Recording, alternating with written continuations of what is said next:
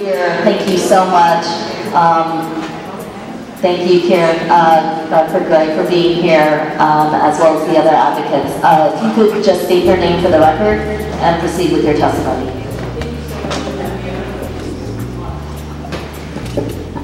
Thank you. Thank you so much for having me here this afternoon, and thank you so much for this hearing. I think it's really important, and I want to start off by saying that we're not here to point fingers, we're here to come to some resolution and solutions, and we've been working with a number of these agencies to do just that. We all have ownership in this, and we all want to fix it, so I definitely want to start off with saying that.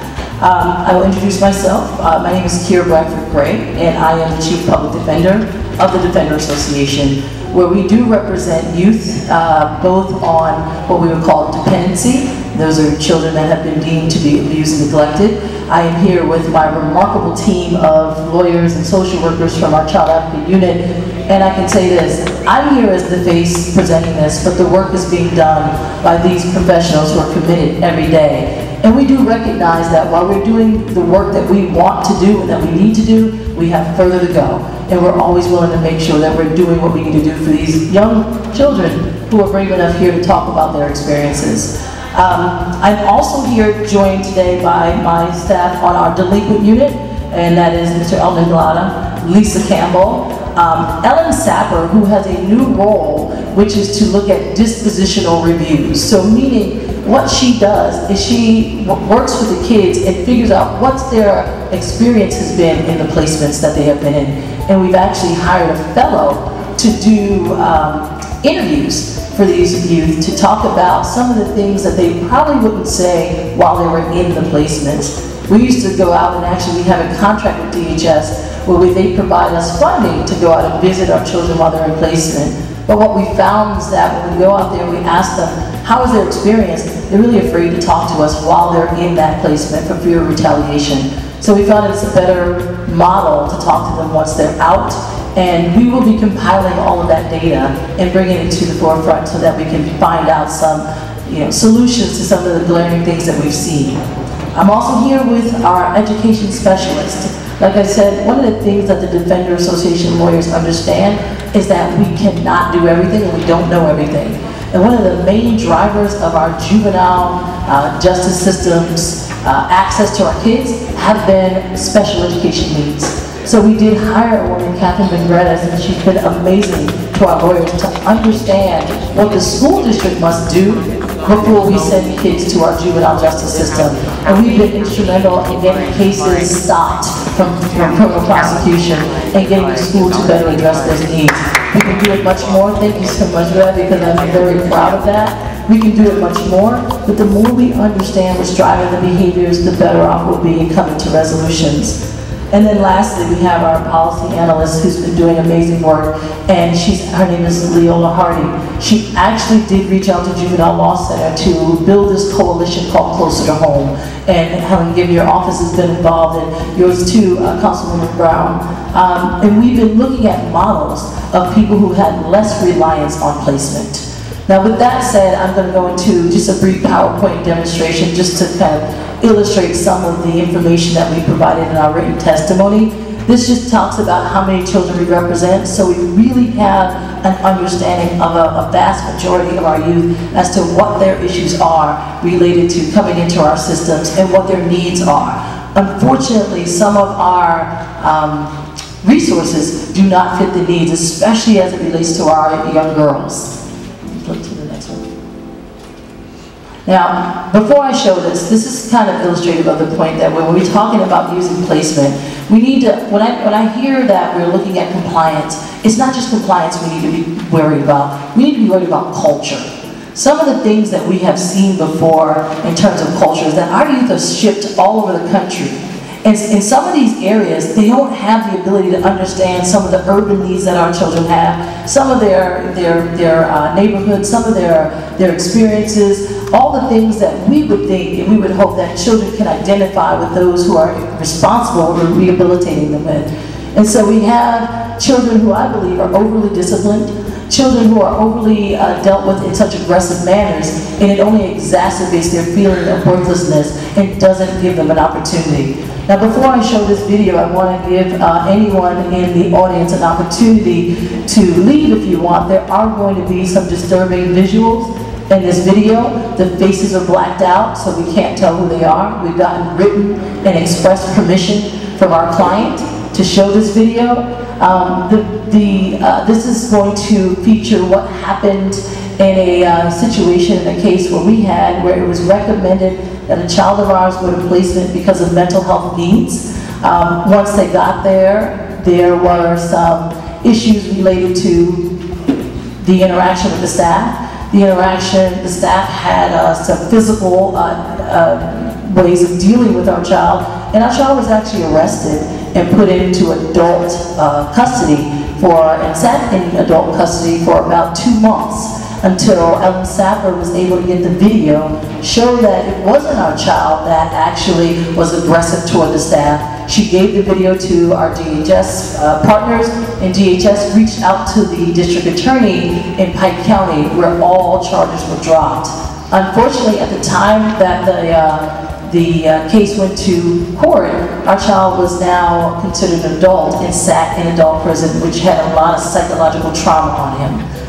So this is a state facility. It is not a local facility, but if anyone would like to leave, I'll give you an opportunity now. Otherwise, we're going to show the video.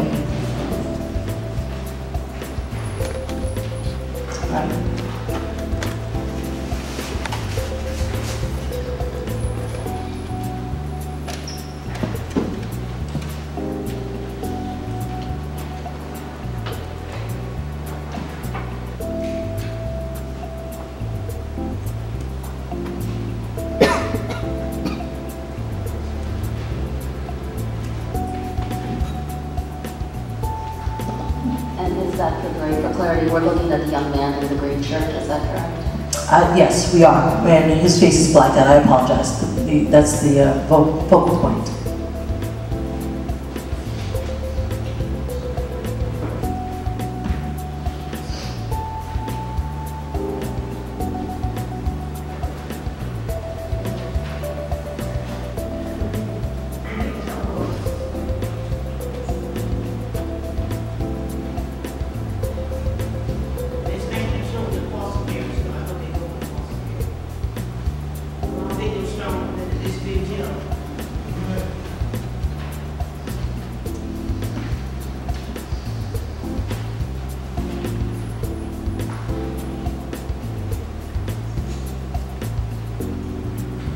What you're viewing is the counselor is really kind of pummeling this one child, and the other ones are sitting back because this is normal to them.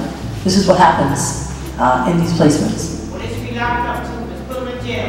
Yes.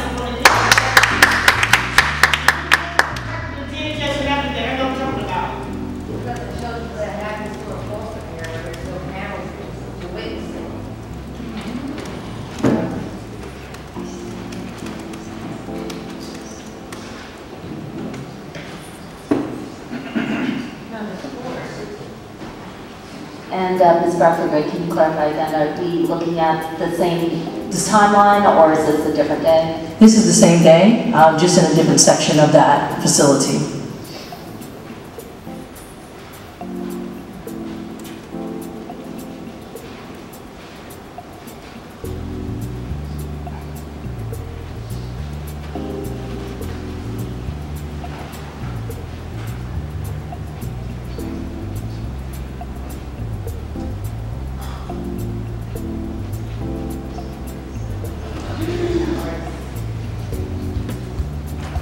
I hope they're in jail.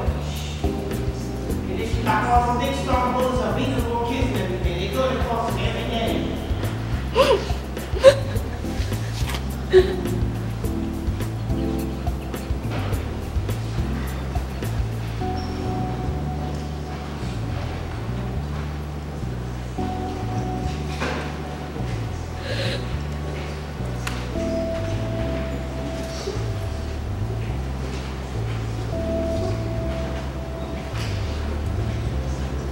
Thank you. I showed that not to spur up emotions, but in a way to do that. Because I think we talk about it, but we don't have a way to really see the type of trauma that is being instituted to our kids each time that we send them away to get rehabilitated. This did not rehabilitate that youth. In fact, it exacerbated his issues. And many of the youth around that have watched that and have felt that this is normal behavior, this is how they are supposed to be dealt with and handled. And we never want this. So when we're talking about looking at placements, we're not just talking about it from taking our kids away from their homes. We're talking about it from an area of respect and dignity that we should have for our kids, and an understanding that they are kids who are very impressionable and whose trauma exacerbates with some of these issues. So without being able to see this, we would have accepted the version that our kid was the one that took an aggressive posture. Our kid was the one that escalated the situation. Our kid was the one that needed to be arrested and placed in handcuffs and sent to court. And I'm glad that DHS helped us get that reversed. I would be remiss if I didn't say or talk about the fact that just yesterday I received a call from Carson Valley and the judge out there who said that 10 of our youth that were placed in Carson Valley were now arrested for issues or challenges that were in that facility where people were acting rowdy and some were fighting. Our children, the Philadelphia kids, were actually arrested. So sometimes we're sending these kids to facilities because they have dependent needs and they're coming out with criminal convictions. And these are the things that we do not want. These are the things that the Defender Association works hard to avoid, but unfortunately these are now in another county. I used to be the chief defender of Montgomery County, and I can tell you, Montgomery County does not send its kids to Carson Valley because there is an influx of Philadelphia kids there. So as a result, they don't want to mix them with Philadelphia kids. This is the perception of the children that we send there. There were town halls that were discussed in terms of there are going to be Philadelphia kids that infiltrated the schools, and we would have a zero tolerance for them. So people know that we are using these facilities outside of our county, and they are looking at our kids as if they are different, and they are actually overly policing them, overly critical of what they're going through, and in fact exacerbating their trauma once again. So this is what I wanted to bring to the forefront of this hearing, and it's a real urgent need to rely less on these placements and build up community resources. Now, one of the things that we didn't talk about a lot is race and who's in these facilities, who's in our system. And as you see, 73% of the children in our juvenile justice system are Black. That is glaring, and I think that's worthy to be said. As we're talking about race in our country and issues related to how we treat people of color, we know that their African American kids are coming into our system and they're only getting even more stereotyped by the fact that they are now a delinquent kid, or if they go to a dependent facility, they may come out a delinquent kid. 16% are Hispanic and 11% are white. So this is glaring when we're talking about our youth and their opportunities to prosper. And we're looking at the disparities in who is prospering and who is not. Some of the more recent studies that have come out in terms of looking at school discipline shows that young African American kids are disciplined at a rate of almost 8 times more than their white counterparts. I can tell you, as a person that has been privileged to send my children to private schools, I see the difference in the way that children are disciplined, and I see the difference between the way that children are even related or referred to the juvenile justice system. If I were a kid growing up in this day and age, I don't think I'd be able to become a lawyer based on some of the disciplinary practices that we have here and the labeling as a result of that. One of our areas of main concern for the Defender Association is to look at and understand the effects that placement have on our youth. We want to understand what are the residential placements and what are they used for.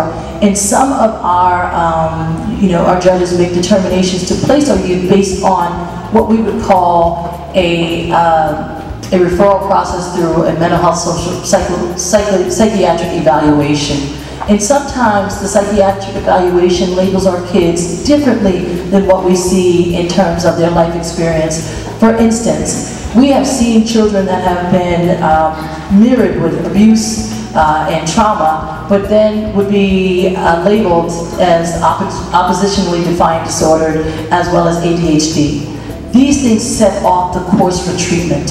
I recently raised with some of our treatment providers, why isn't there a PTSD diagnosis for our kids who have displayed or shown that they have been abused and neglected?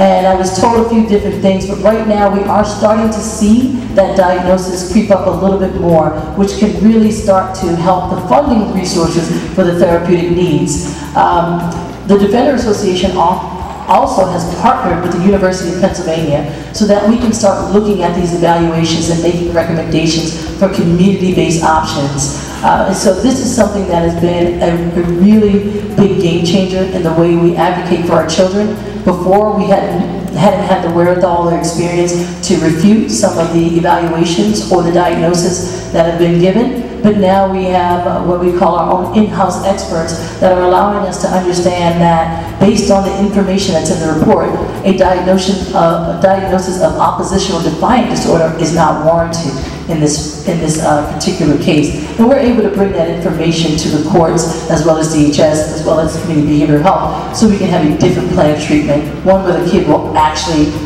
get the rehabilitation that addresses their needs. Another area of concern is the rise of young women in our juvenile justice system and the lack of resources that we have to deal with their issues. If you look at this map, these are the placements by gender across the states. And as you see, the square equals the placements that are strictly for women. There's only one in the state. And the circle are those that are strictly for males, and then the shaded in triangle are those that are that take both. We know George Junior Republic has not been taking admissions, so we're really down. And as a result, our young girls are forced to go outside of the state to other areas of the country to get rehabilitated. We have sent girls as far as New Mexico. Oh my God. And when we had a young girl that was in New Mexico and she was really having a hard time adjusting and she needed hospitalization, and so New Mexico took her to Las Vegas to be hospitalized. And these are the types of things that our kids are seeing all the time. We really need to focus on our girls and what we need to do even in our communities. For those that are not even in placement, but those are on probation, we don't have a lot of resources. I recently did have some interaction with Councilwoman Brown's office and through one of her aides, and we started to build a community resource of female mentors for some of these youth, the girls that are coming into our system. Our office screens them, comes up with a profile of what's driving the behaviors, and then matches them up with someone in the community through our Big Brother, Big Sister program. And it's been tremendous because some of these young ladies, they just need someone else to talk to. They need someone else to understand what's going on with them. And it's brought a lot of information and understanding about what we need to be doing for some of these girls. But we have a long way to go, and we need to develop those resources. If I could offer up one point of information, this portion of your testimony is very, very consistent with the testimony that was presented by our district attorney, underscoring the lack of programming for girls. We don't even have a sense of what's out there for girls. So my staff and I have already introduced the resolution calling for a hearing to let's get a finger on the pulse of what exists, what's in the universe, and let that guide us on what we need to do more of. So your testimony only punctuates what he stated on the record as well. Thank you so much for that. Thank you. Our lawyers and our social workers look in our community, and I will tell you the resources are very limited. So I appreciate the fact that you have your finger on that pulse. We really need more opportunities for girls to stay in their communities and get what they need. Again, I talked about some of the assumptions of why kids are going into placement.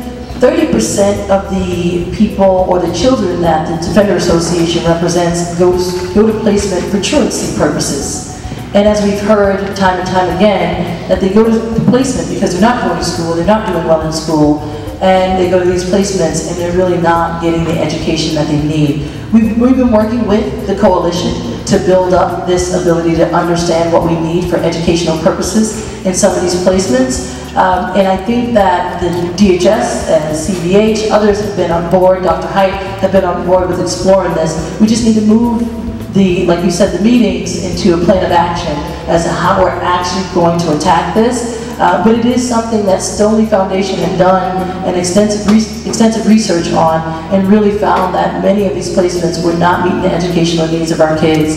If you go there and you actually see the areas that's designated for learning, most of them are sitting by themselves to do packets, or some of them are looking on the computer without instruction. If you actually go and see it. And it's something that is an eye-opener, and I think that we're all willing to address that, and I hope to be a part of that movement coming soon. Other reasons why that we place kids are because of their mental health needs, but as we just learned through a hearing we had called Closer to Home, is that New York has stopped relying on placement to deal with mental health needs. They've been looking at resources within the community that help people navigate some of the culture of their own environment that exacerbates some of their mental health needs. And so that's what I'm hoping that we can move to, identifying those opportunities to say that while kids are in their own areas, there are triggers that they need to be able to deal with. And if we constantly send them away to deal with these in a setting that is not like their own environment, then when they come back, they're still not going to be able to cope with some of those pressures and those traumas that are triggers for their mental health needs. So with that, I will end my segment, and I think some of the possible solutions is to, of course, bring our youth that are in faraway residential placements back to Philadelphia. We have to build our understanding of our needs here. I think we're all in agreement that sending them away to far away is serving no purpose. And then we cannot understand what's going on in that culture and environment that may be different than Philadelphia. Two, they're being met with people who don't look like them, who don't understand some of their cultural environment and backgrounds. So these things are really not making for the best opportunities for rehabilitation. And we're going to be working collaboratively with stakeholders to assess these things. The compliance standards that we use, we need to look at culture and environment as well, and not to think that just some kind of check marks on a paper will do it, but also understanding what type of culture and environment should our kids be in, and working with these placements to understand diversity needs, diversity and inclusion needs. As you saw in that video, there were no diverse staff. None. And I know when I was a young practitioner and I went into these placements to see reviews, I often saw kids getting what they call disciplinary infractions for listening to rap music. These are things that would tack on months in their placement because they were listening to rap music when they were told they could not. You can't strip away someone's culture. You can only talk about them, about the healthiness of what they're listening to, but also kind of give some feedback and understanding of why this is a part of their culture.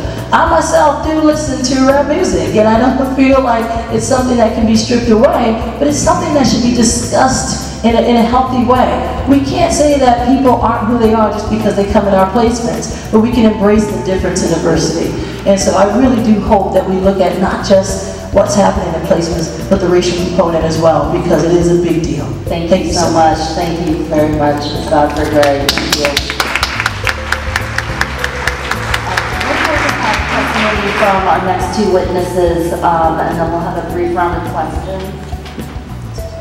And then, in the interest of time, and because we have our, a wonderful stenographer who actually does need a break, we're going to have to limit testimony to 4 minutes apiece. Is that okay? And then we have written testimony also for the audience members who are here. If you'd like to pick up any of the written testimony, including the testimony of the young people who spoke earlier, those are available on the desks over on this side. I also want to acknowledge the presence of my council colleague, Councilmember Quinones Sanchez, as well. So if the next witness can proceed, state your name and proceed with your testimony. Thank you. Thank you so much, Councilwoman Gam. Thank you for this opportunity to address City Council and the committee regarding the impact of residential placement on the education of children and youth in foster care and the juvenile justice system. My name is Maura McInerney, and I'm the legal director at the Education Law Center, a statewide nonprofit legal organization dedicated to ensuring that all Pennsylvania's children have access to a quality public education. We represent the most educationally at-risk children, those living in poverty, children of color, English learners, children with disabilities, etc. Over our 45-year history, ELC has handled hundreds of individual and impact cases on behalf of children in foster care and the juvenile justice system. My testimony today stems from ELC's years of experience in addressing the educational needs of children and youth in residential placement. Our client stories are heartbreaking. We've been fortunate to intervene in many cases, but too often youth returning from and in placement find themselves far behind their peers at school. It's a loss that follows them for the rest of their lives. Children who are system involved are among the most educationally at risk of all student populations. They graduate at lower rates, score lower on standardized tests, have higher rates of special education eligibility, and are more likely to repeat a grade. In Philadelphia, half of youth in foster care and 65% of youth in the juvenile justice system do not graduate from high school. However, children and youth placed in residential placements are at even higher risk of school failure and are more likely to drop out. And the reasons for this are very clear. First, children in residential settings are required to change schools. They're often placed far away from their families and their communities, and this educational disruption undermines any academic progress. A student loses 4 to 6 months of educational progress with every school move. In contrast, you are 50% more likely to graduate if you stay in the same school. Children in residential care more often attend one or more different placements, and they don't have the option to remain in the same school. Second, children in institutional placements commonly attend on-ground schools rather than local public schools. On-ground schools are predominantly private academic schools. They exist largely in the shadows with little oversight of any local education agency or the state. Pursuant to state policy, these programs are subject to on-site monitoring only once every 6 years, only with regard to students with disabilities. They have wide discretion in educational programming. They're not required to follow the same rigorous or curriculum requirements or academic standards of public schools. So students attending on-ground schools are taught in multiple grade classrooms, sometimes with uncertified or improperly certified teachers, and they frequently receive below grade level coursework. 52% of child welfare providers report that the curriculum at on-ground school is far below grade level. It's often limited in instruction hours, relies heavily on worksheets, and fails to advance any basic skills. In some cases, students receive no education at all, or they spend their days completing worksheets, or they engage exclusively in credit recovery programs. They receive minimal or no live instruction. In addition, upon entering these schools, they're rarely evaluated. Moreover, the culture that exists in institutional placements undermines a child's ability to learn. How can a child learn if they are subject to fear, intimidation, restraints, physical and emotional abuse? Obviously, they're going to struggle in school. Many parents and education decision makers are never apprised of a child's legal right to attend a local public school, and in many cases, judges are placing students in on-ground schools specifically under a misguided attempt to solve a truancy problem. Instead, children with a history of absenteeism find themselves farther and farther behind when they return to their neighborhood schools, and they are more likely to drop out. Third, students with disabilities are more likely to be placed in residential facilities, and these are particularly harming to these children. Cyber school does not differentiate instruction. They are in credit recovery programs or one-size-fits-all program that will not work for them. The problems are myriad, from not obtaining a child's IEP to failing to do an appropriate and timely evaluation or progress monitoring, failure of school staff to differentiate instruction, failure to implement an IEP and providing no related services. Students with disabilities are denied a free appropriate public education to which they are entitled, and they're never educated in the least restrictive environment with non-disabled peers. Finally, when youth return from residential placements, they find themselves, through no fault of their own, far below grade level, having few credits and having made little progress. Because private academic schools are not obligated to meet the same educational standards, the courses a youth takes will not align with the school district of Philadelphia to which they return. The courses they've had in residential schools may be electives, and they will not count toward graduation. A few on-ground schools do not even provide credit-bearing courses at all, guaranteeing that a student already behind academically will not be able to graduate with their peers. In our survey, 85% of youth and 50% of child welfare professionals reported difficulties transferring credits at all to public school. In addition, upon their return to the School District of Philadelphia, many of our clients experienced delays of days or weeks in being placed in an appropriate classroom or approved private school. In summary, we know that placing children and youth in institutional placements will harm them academically, emotionally, and sometimes even physically. Institutional placements are highly restrictive, they undermine academic progress, and they set our most vulnerable youth on a path to homelessness and unemployment. And all of this occurs with no oversight of children who are far away from families and communities. Our children must be safe, healthy, and receive all services to which they are legally entitled, including a quality education. We urge City Council to devote the resources that are necessary to end the segregation and isolation of our youth in institutional placements, and to build community-based, trauma-informed mental health and educational services in our city that will keep our children close to home with the educational opportunities and the stability that they desperately need and deserve to succeed in life. Thank you. Thank you.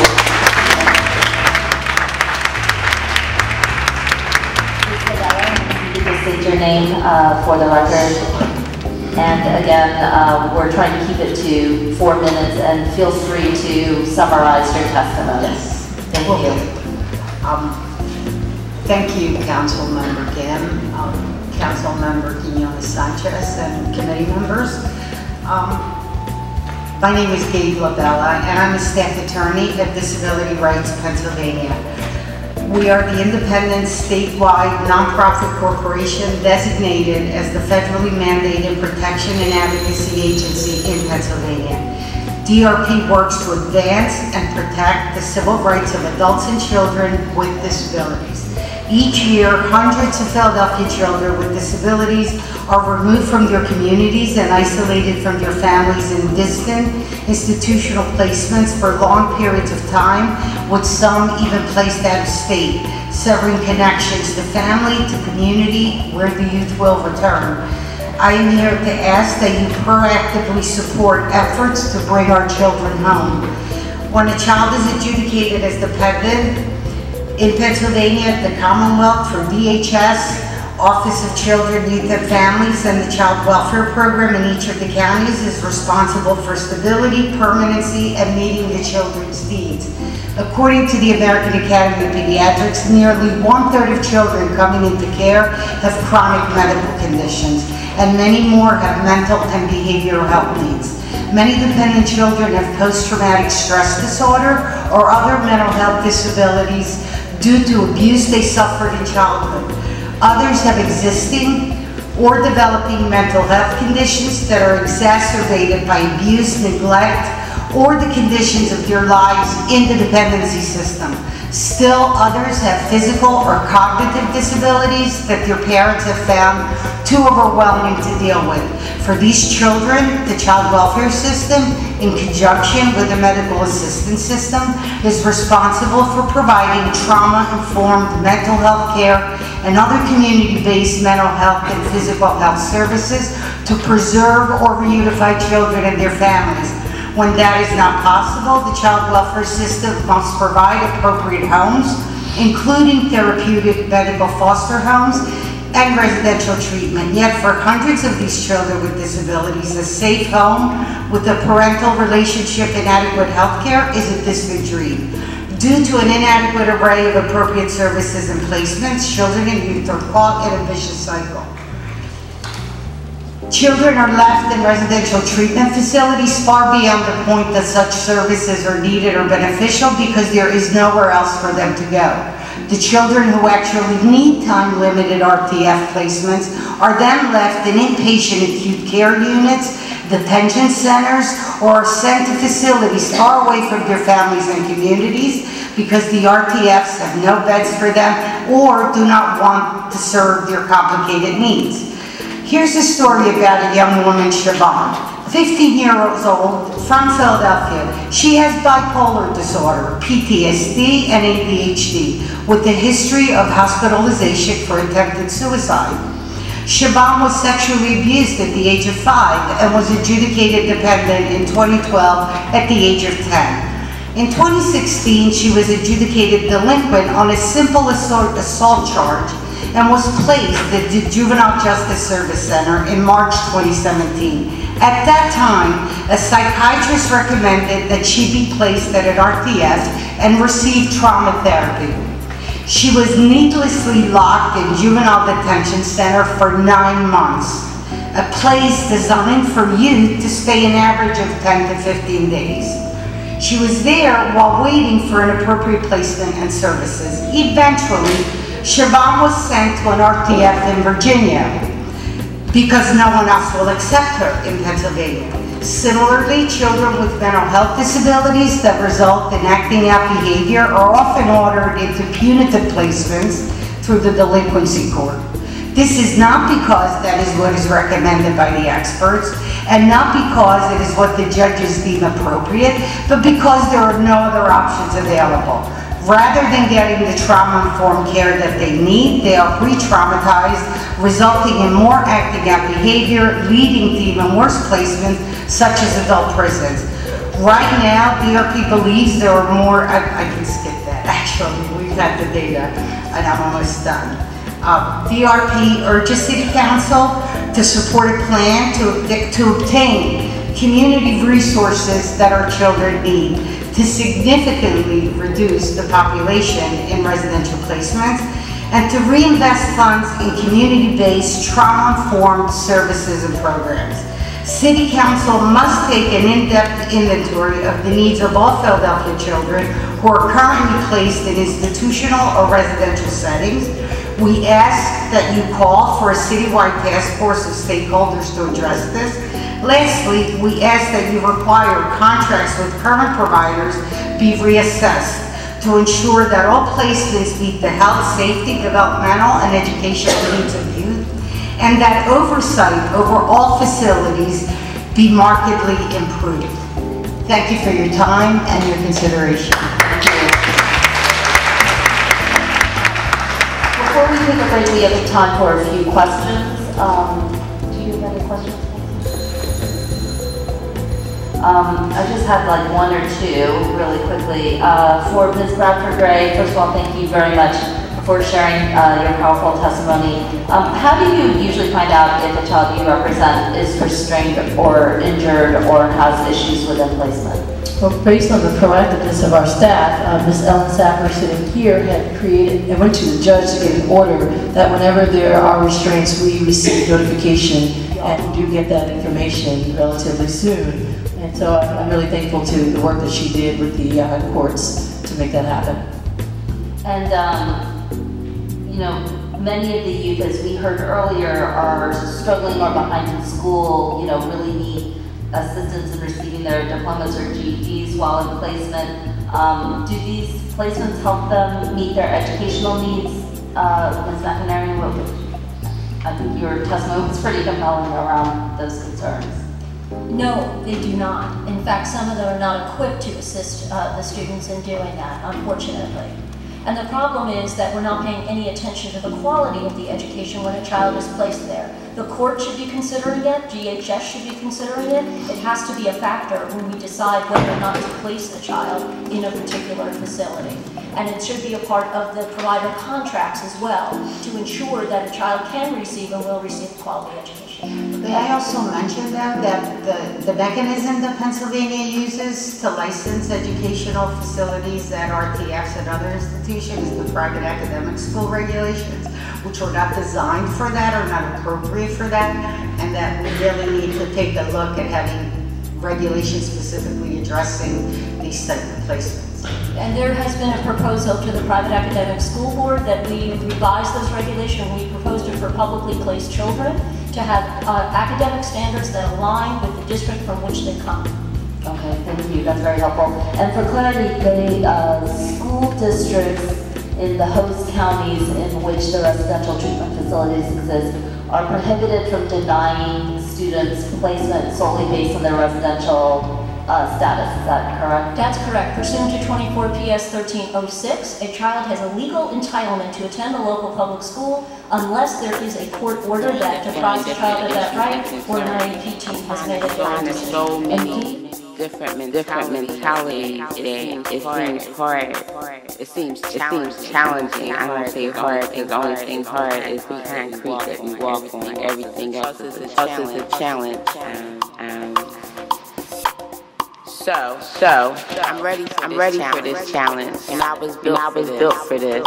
I think that we all have a purpose in life, and mine's to take on a task that most back away from. That impossible. When people say it's impossible, I see possibilities. I don't see anything as being impossible.